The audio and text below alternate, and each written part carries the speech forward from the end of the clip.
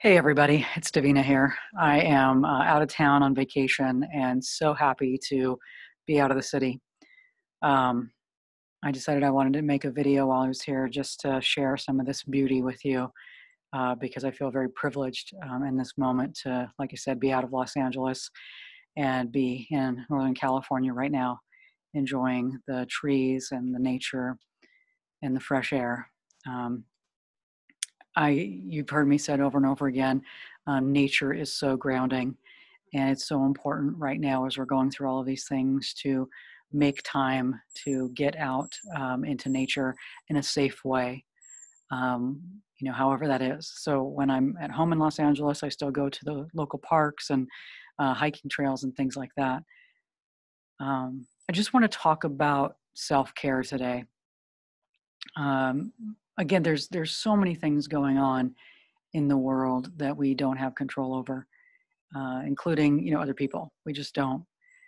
What we do have control over is ourselves and the choices that we make. And are we going to make choices that are self-caring, um, nurturing, nourishing for ourselves, self-protective, not against others, but just in a way that we're honoring ourselves and we're caring for ourselves. I think that's really important right now. All the different ways that you can take care of yourself right now to get through this time period and make the best of it. I mean, this year, it's amazing. It's been 3 months since I started doing these videos on a regular basis. And I know when the lockdown started in March, many people thought it was going to be 2 weeks. I felt like it was going to be longer, but I thought it was going to be like June 1st or something. Like everything will go back to normal around June 1st. But I felt like we were going to be in it for like a couple of months. And here we are, I think it's 24 days past, it's almost a month past June 1st. And, this year is going to be about being careful, being safe, being respectful, being a good neighbor, being a good citizen. Um, we can live in a dog eat dog world where we just, care about ourselves and kind of, screw the other person. Or we can do things that are self nourishing and also respectful of those around us. Um, the indigenous people of the Americas had a philosophy of take only what you need. And they also had the philosophy of use all that you take. So, don't hoard. Um, just if you take a life of an animal, for example, use everything, put all of it to good use. The ultimate recycling, right?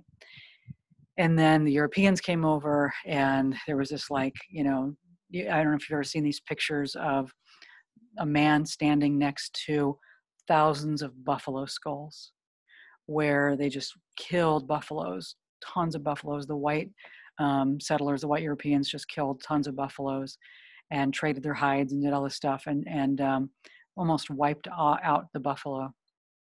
And that was radically different from the indigenous Americans, whose approach was to, if they took a life of a buffalo, to use the skin for shelter, to use the meat for food, to use the other parts for clothing, tools, the bones for tools.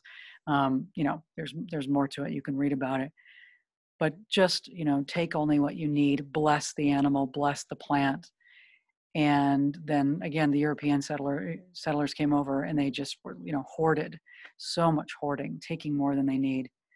And we saw that with the beginning of the pandemic, right? People taking more toilet paper than they needed, people taking all of these, Clorox wipes and, trying to just hoard and profit, and then creating scarcity. And I just invite you to think, what kind of world do you want to live in? Do you want to live in a world where everyone hoards and is like, dog eat dog and screw you, I got here first? Or do you want to be in a cooperative world, a sharing world, a world where we honor and respect our planet? Imagine what that would look like if we started to create that world. We have gone so off kilter, we're out of balance. We know it's hurting the planet. We know it's hurting our bodies. We know that, everything is not distributed equally. And so as we move into 2020, a year of clear vision, of clear thinking, 2020 vision. What do we want to create? What kind of world do we want to create? Again, some people aren't going to be around for much longer, uh, and they don't care. They're just like, I'm going to get mine and, die with as many toys as I can. And then others of us want to be around for a while, right? We want to have a world to leave to, other generations of people, that our children, our grandchildren, um, our great grandchildren, whether they're ours biologically or not. We want to leave something to our descendants. Some of you want to leave something to the animals. And we could choose to live a better life. This week was the first week I stopped at a coffee shop. I have not been at a coffee shop for 3 months, which is pretty amazing if you know me. um, I'm at least a one time or two time a day coffee shop person. I love my coffee shops, and I'm happy to support those businesses. But lately, I just make coffee at home, and brings down the carbon footprint and all of that. But on this trip, I did stop and support a local coffee shop here that has good politics where I'm at. And it was interesting for the first time in 3 months to buy a coffee from a place. And again, it did generate waste, right? Like I got a to-go cup and a top. And even though it's like more biodegradable than other places, it's still creating junk. And what I noticed was that the coffee I make at home is actually better and cheaper and better for the environment. And that I don't miss consumerism. Now, I'm not suggesting we don't circulate money or resources, but just imagine, I don't know about you, but I have not been the level of consumer that I was before. And I wasn't a huge consumer before, but definitely way more of a consumer than in COVID. Oh, look at that. There's a deer behind me. Amazing. See, don't we want to leave this planet for the other animals and leave land for them to eat and be safe? Ah, it's amazing. What a blessing. And deers are a symbol of innocence. So just imagine returning to a place of innocence. Imagine turning to a world where we don't have guns and police brutality, and where we live harmoniously in the land and we don't take more than we need.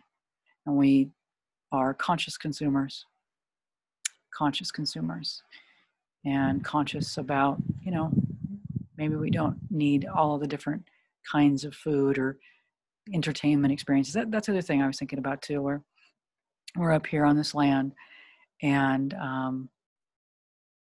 when you're just present in nature and just walking, like that deer there, you can just sit and watch the deer. You can sit and watch the trees, watch the birds.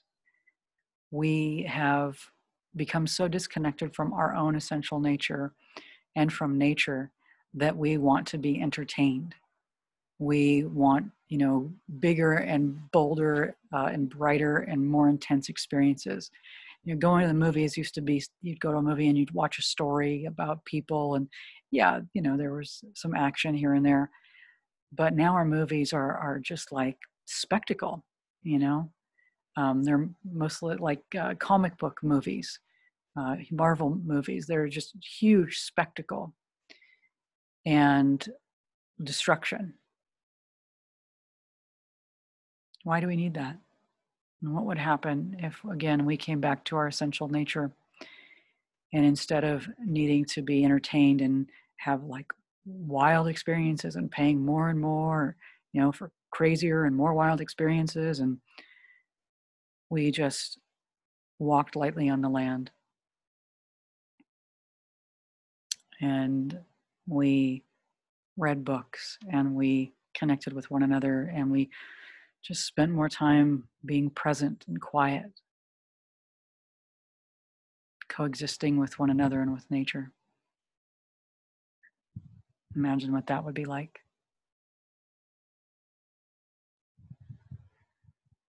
Imagine if we all had, we had more time. We weren't working so hard, so we had more time, and we could, have our own gardens. I mean, we've created so much technology so that we didn't have to do the things that we had to do. So then we just have to work harder to not have to do things. And then when we do have time off, we don't have any connections, so we want to be entertained. What if we worked less hard, lived more simply, and had time to grow our own, vegetables? And people are enjoying baking bread. We had more time to just be with one another, be with our families, be with our friends. What if we had more time to go for walks? What if we, instead of buying our eggs and chickens at from a slaughterhouse at the grocery store, what if we had our own chickens? And I know a lot of people did. I remember going to Iowa, gosh, back in 2009 with my book Love Warriors. I was working on marriage equality, and seeing in the city of Des Moines, so many people had their own chicken coops close to the city. How cool that was. And where I'm at in Northern California, it's known for its back to the land mentality from the late 60s, early 70s, over 50 years ago. Self-sufficiency. What if we did that? What if we created small communities together where we shared in the work of the garden, we shared in the work of the chickens, we, had a cow or two and milked the cow if we're going to have dairy, make cheese, or goats, Just imagine a more simple life. What would be possible? I know that the area in Seattle, the Chaz area or whatever, is really controversial. At the same time, how amazing that within like a couple of weeks they planted community gardens. They focused on creating collaborative things. I get that it's not a utopia and everything worked out, but I love the vision of it, right? The original intention. Providing healthcare for people, bringing in food and water, caring for one another. What if something was more thought out? That was sort of a last minute thing. Imagine, what the possibilities are. So, again, I don't know what all the possibilities are. I'm just, I know that something better is emerging and can be possible. And, necessity is the mother of invention, and we will need to create something better, or we're going to die. Kind of like those old bumper stickers that used to say, recycle or die. That's kind of where we're at. So anyway, so thanks for being with me. Thanks for enjoying this incredible nature with me. Again, I feel so lucky. Wish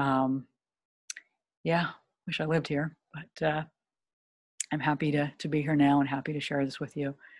And just going to invite you and myself to let's meditate, right? Let's just go into that beautiful sacred silence together. And as we do, maybe you can hear the sounds of the wind in the trees. It's really incredible. All right, so let's just turn within. I invite you to receive a breath. And this breath I'm receiving is incredible. I smell the redwoods and the ocean and the grass. And it's just rich. Knowing there was nothing that we need to do to be worthy of this breath that we're breathing in, that we're receiving. That the universe is absolutely breathing us, nurturing us. How good it is to come together and meditate. And know the love, the oneness, the allness of life, that we are all connected. As the Lakota say, Mitakoye Oyasin, we are all related. We are all one.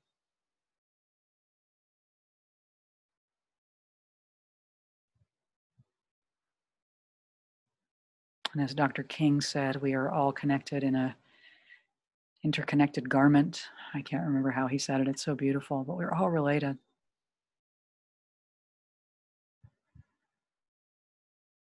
And I just invite you to go into the sacred silence with me.